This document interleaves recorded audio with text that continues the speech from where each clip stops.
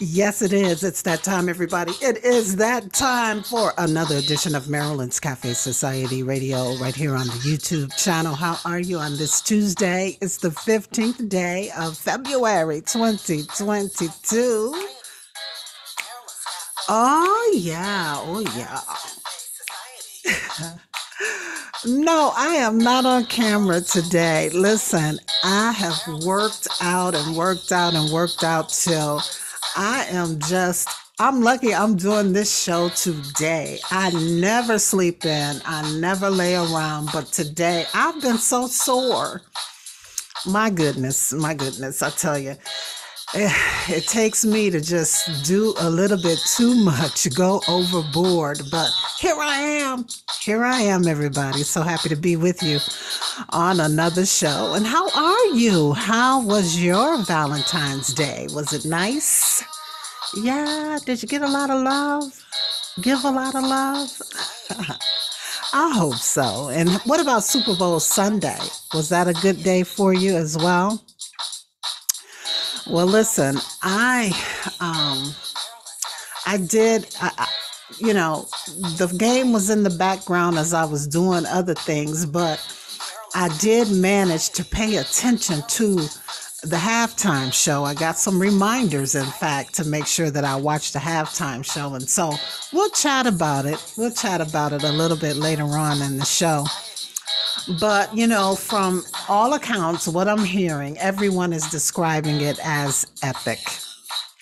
All right. So I did not do any special Super Bowl meals, I take that back. I did the chicken thing. I did have the chicken, paired it up with some salads, and that was it. I was tempted. I came very close to preparing some chili, but just decided not to. Like I said, I'm already trying to do too much, so I just did not. I did not. All right. So listen, I don't know how things are where you are weather-wise. I know we've been talking about the weather on the show since winter really kicked in, but listen.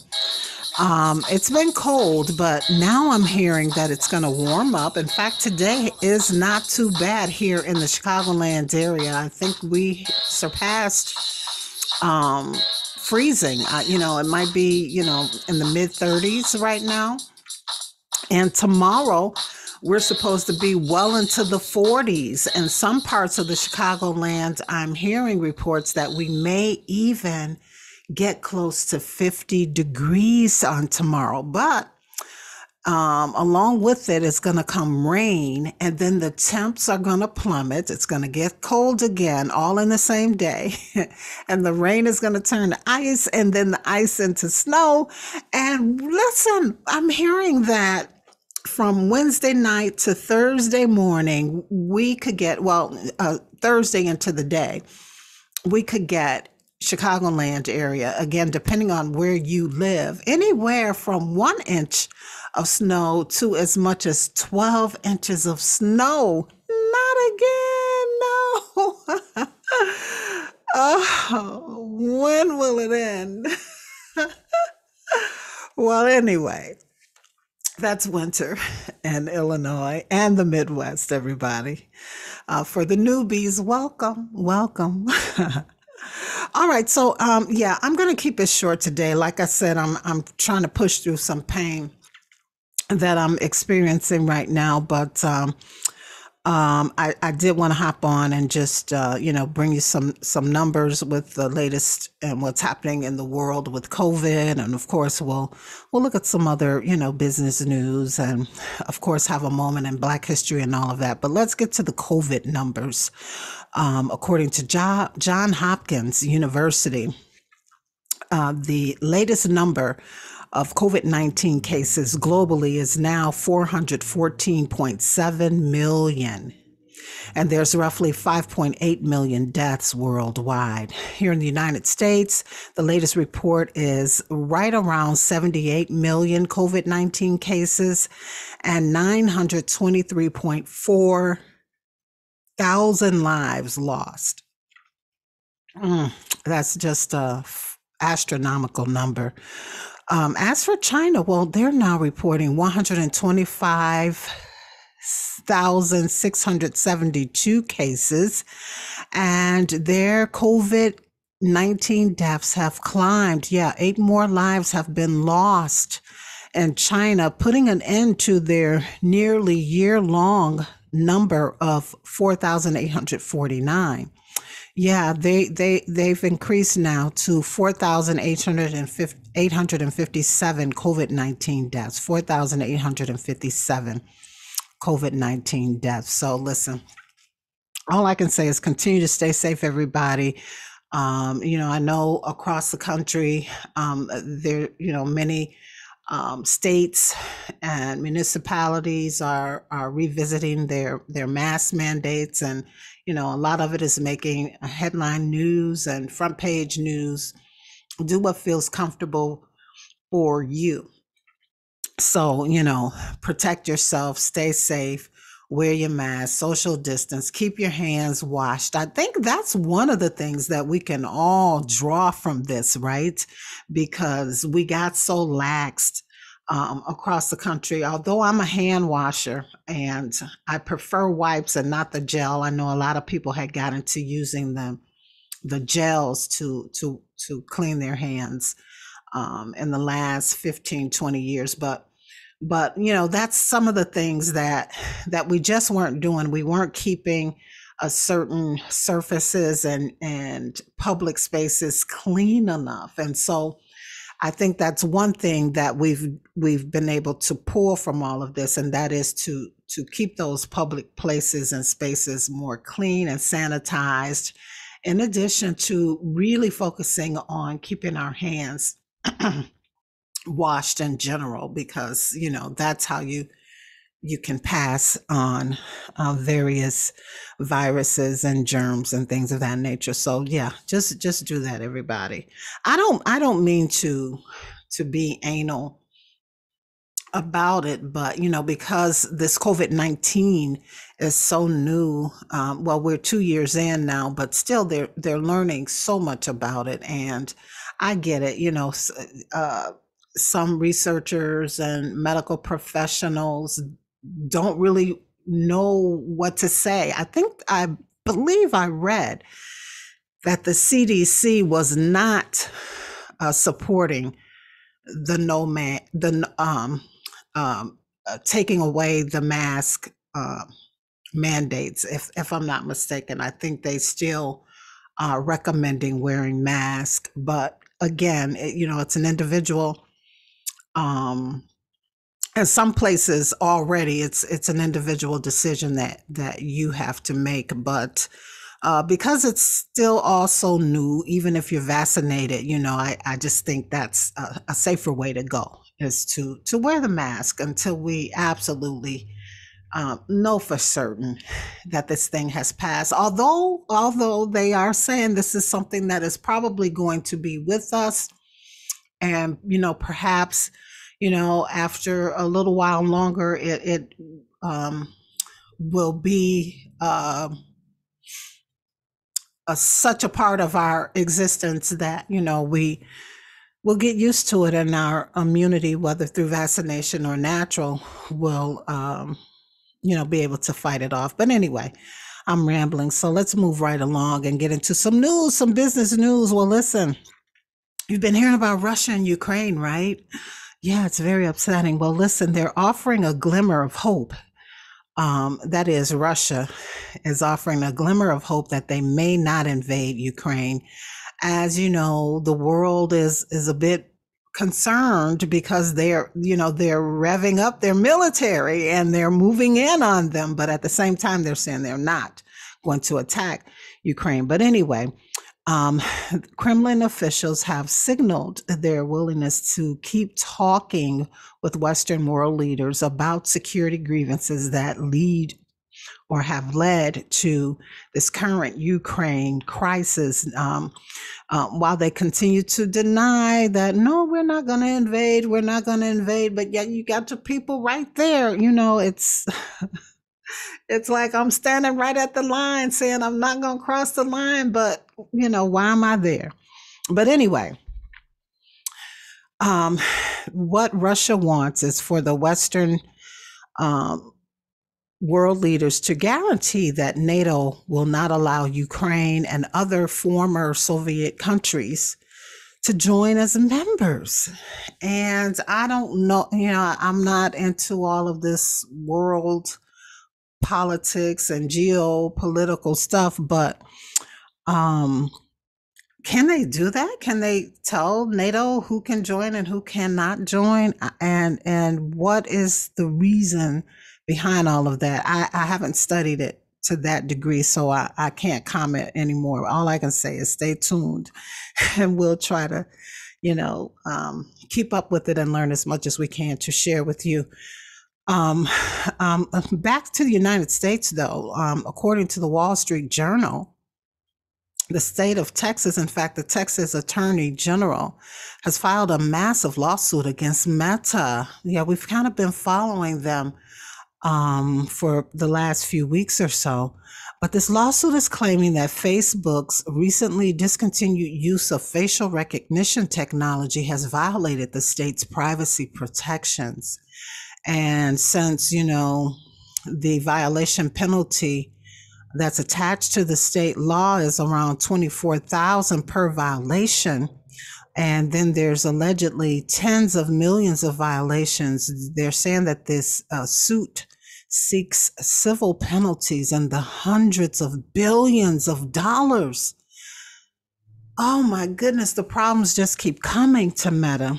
And reportedly, Meta, if they haven't already held this meeting, they are going to be holding an all hands on deck meeting about the metaverse and all that is happening with the company today, which is Tuesday, again, February the 15th, 2022. So we'll try to, dig through all the news headlines and stay on top of this story and bring you the reports as we get them.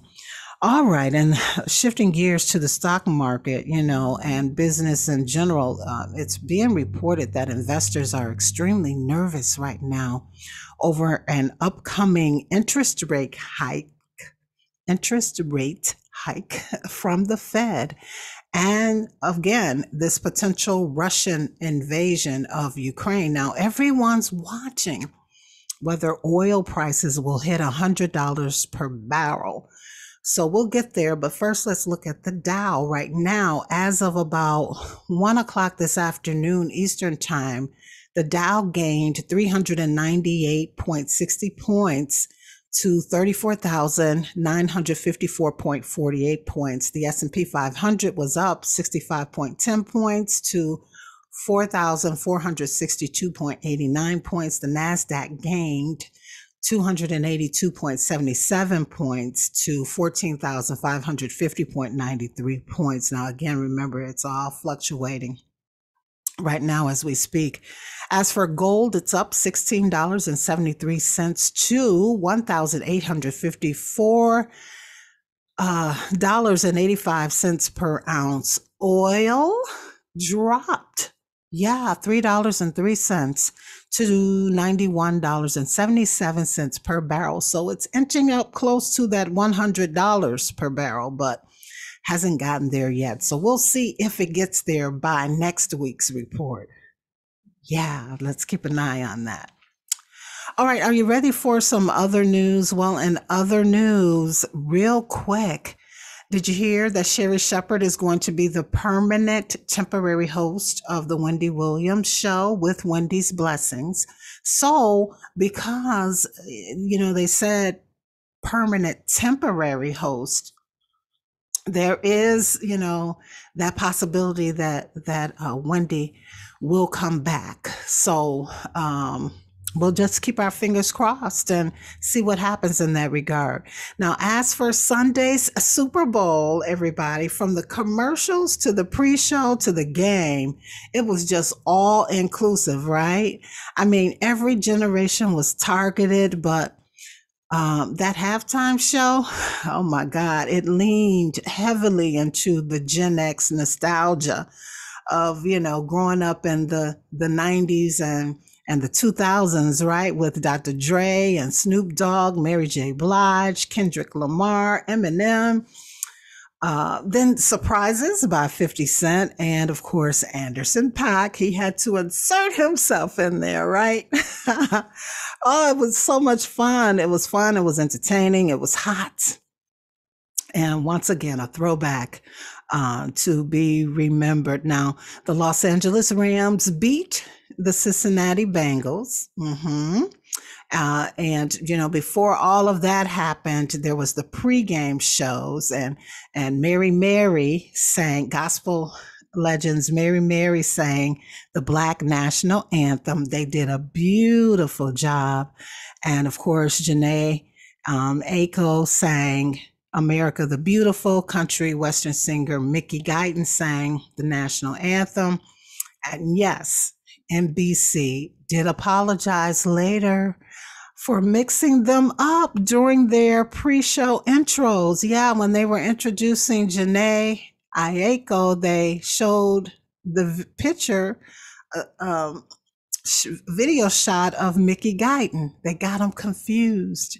Well, there hasn't been so much blackness in the NFL in terms of, the pre-shows and the halftime shows. Well, we've had, some black entertainers. I take that back, but it was just, it seemed like the show, entertainment wise, was truly dedicated to black people, and perhaps maybe some of the behind the scenes producers and camera guys and stuff didn't quite know who was who. But NBC did issue an apology for that brief mix-up of the two ladies.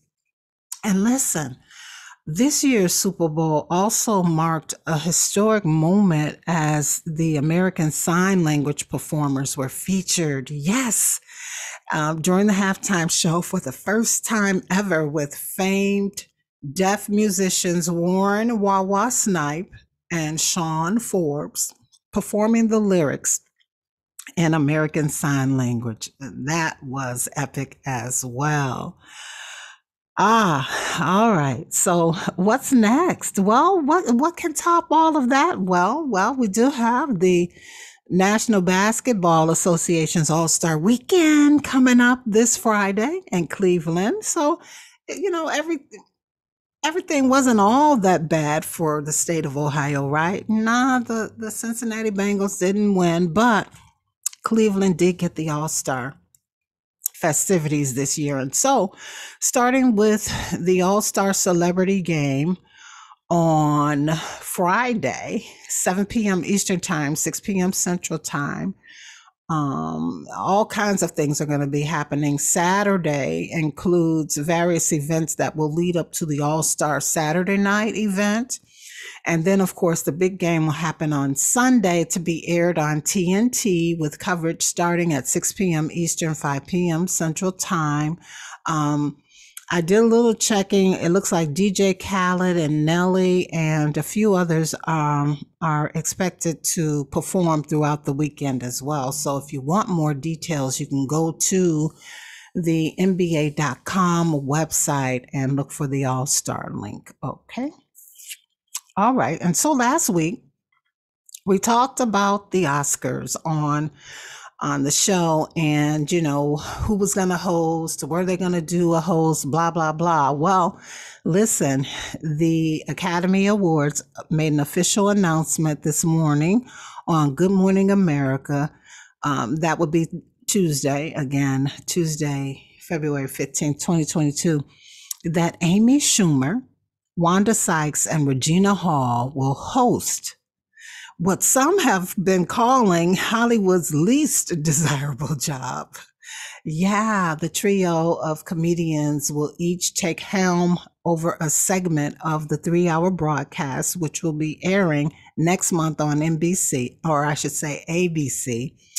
And so that's interesting. And I think they're making history as the first trio of women to host the Oscars. So congratulations to them. And I can't wait to see what it's going to be like. Now, this 94th Academy Awards again will air live on March 27th at 8 p.m. Eastern Time, 7 Central on ABC. Live.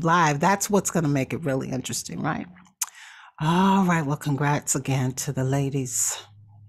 All right, I think that's it. Just one last thing before we go. This week for Black History Month, we are recognizing American Erin Jackson. She became the first Black woman to win a speed skating medal at the Beijing Winter Olympics. Yeah, just the other day. She nabbed the gold in the 500 meters. So congratulations to her as she makes history and goes down in history. And before we go, we're going to review our February word of the month, which is a review from last year.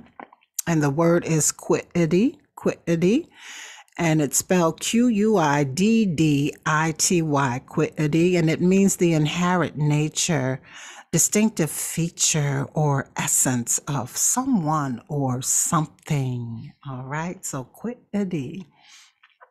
And again, as always, there's always that opportunity to get some additional exposure for your business, product, or service through the show. My various platforms, website, and so forth. All you have to do is send an email to producer@marilynscafesociety.com for more information on that. Also, just remember to check out that website where you can link up with me on social media. And of course, check out the blog and this YouTube channel. Be sure to like, subscribe, and share. And if you want to hear from me on Mondays, and I know a few of you reached out to me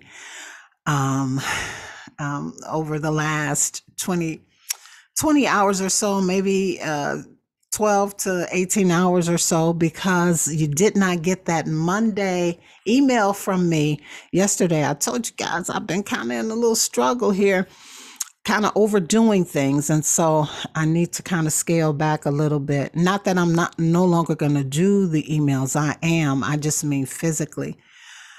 My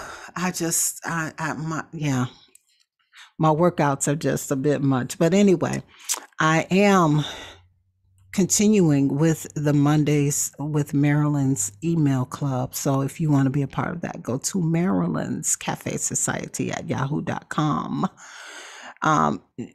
Just shoot an email to me with your email, obviously, and just say, add me to the email club, and I'll get something to you. And to those who reached out and wanted to know what was going on, I'm going to get it out today. All right.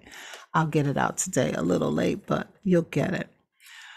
All right. And I believe that is it. And what is love? Love is, for this week, love is wellness. How about that? Love is wellness, physical wellness. So as I continue to recuperate, I ask that you all do the same if you need to. And remember, if you don't do anything else for the balance of the week, month, year, life, be sure that you live, you laugh, and you love. As always, it's a pleasure and a privilege. And we'll be talking again next week on the show. Peace, everybody.